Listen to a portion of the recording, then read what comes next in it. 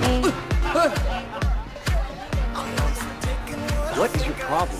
You're pissed that I brought someone? Why would I be pissed? You brought a date. You're dating. That's awesome.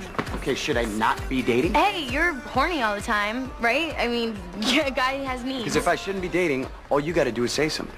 If you don't say something, then I'm gonna keep dating. What would I say? Well, don't do that, Caroline. I've already been there once with you, okay? And you said no. You shut me down. I'm not going back there again unless you make it crystal clear that...